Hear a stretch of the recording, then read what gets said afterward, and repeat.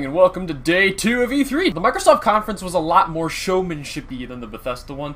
They started right off, it had this fancy trailer, showed like Master Chief talking, and it had Marcus Phoenix and Lara Croft and all that. And it's a lot more interesting than seeing a bunch of developers talking about how happy they are to be game developers. And the song that's playing during the trailer is from Man of Steel. Nathan Fillion's in it. I didn't know that. That's cool. Apparently he's from ODST.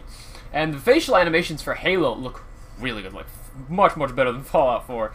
It's like going to be like my meme for these videos. Better than Fallout 4. And I like the first Halo 5 CGI trailer a lot better. The one when he first got the poncho. The very first one with the sand, because that looked Halo 5-ish. You know what I mean? Saying, like, all the footage they showed here looked very Halo 4. And I'm like, this looks the same as the last game. Let's see some new stuff. And they didn't really show anything new. Master Chief's voice is really cool and sounds great on my speakers downstairs. And then right after Halo, they showed a new game for the developers of Metroid Prime. I'm like, oh, I'm interested now. I never finished Metroid Prime, but I hear it's one of the best games on GameCube. Damn, that was a console. Look at that. Those were the days, GameCube. Oh, man. It's called Recore, and it's got, like, this woman in this weird outfit thing, and it's all deserty, and she's got, like, this robot dog, and there's this blue spear thing, and it's just pure CGI trailer. We don't know much about it at all. And then after that came the first big announcement. Microsoft says, hey, everybody, Xbox One is now backwards compatible. And I'm like,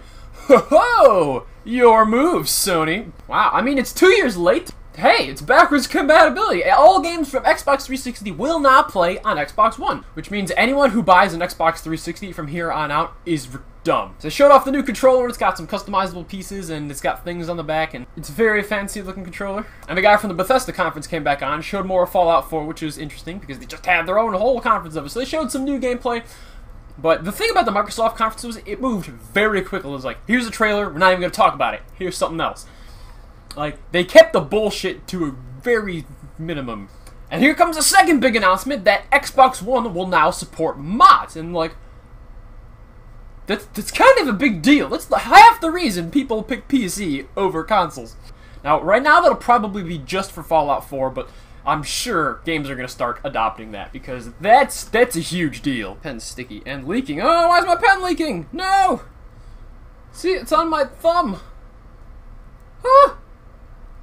How did this happen? Oh no, not good at all. So after a very strong start, EA comes out. They got this new thing called EA Access. It's $5 a month subscription to get EA games. They pick the most evil-looking guy, have him come on stage, and tell you about a new way that EA is going to take your money. It was awesome. They announced a new Madden. One person in the audience went, woo! Trailer for Plants vs. Zombies Garden Warfare 2 came out, and it had Danger Zone in it, so that's a plus. Forza Motorsport 6 was next, and they had the guy, Henry Ford III.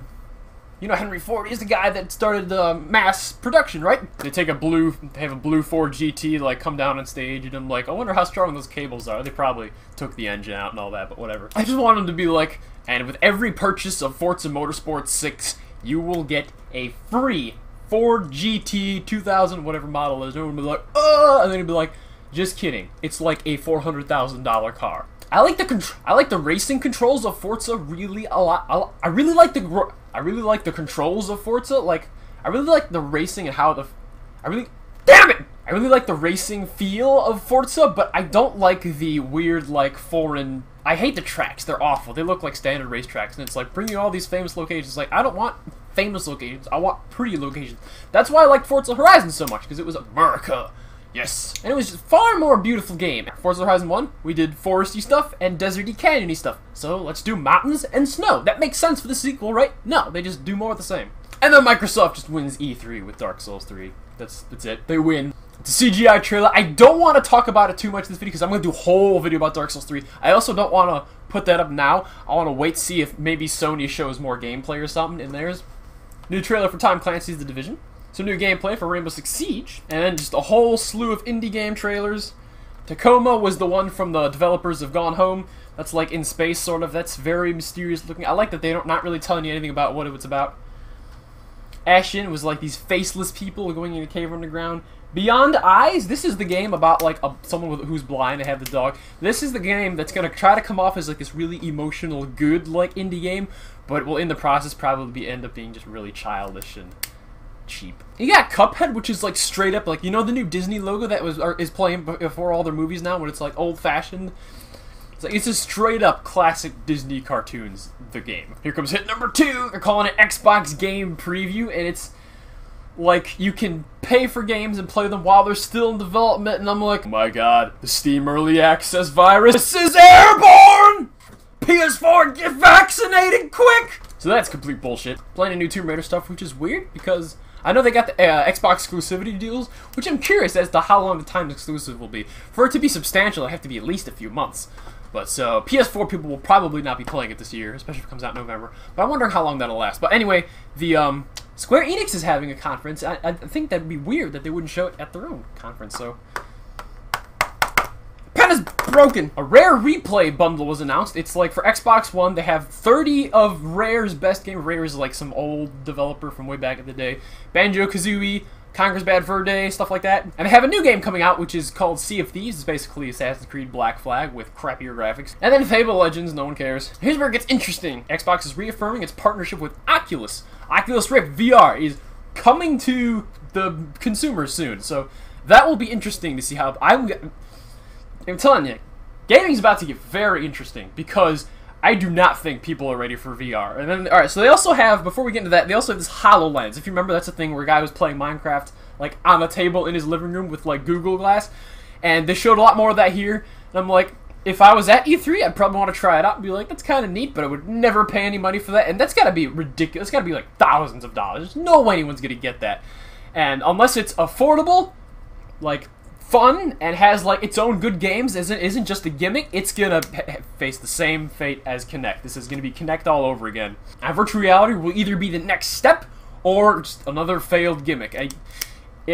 I'm fascinated to see how it plays out. I really am. I will not get an Oculus until I'm convinced there's enough games on it and I'm allowed to try it in a GameStop. And then they closed up with the Gears of 4 trailer, and the new protagonist is completely stupid. It's like, it looks like it was going to be Marcus because he's in the shadows, and then it shows his face, and it's not Marcus, and I'm like, yeah, whatever. So, Gears of War 1 is coming, HD, Xbox One, and I think that's it. Wraps up the Microsoft. So, in my opinion, far superior to the Bethesda conference. Still got, EA's going to suck, Ubisoft is going to suck, Sony...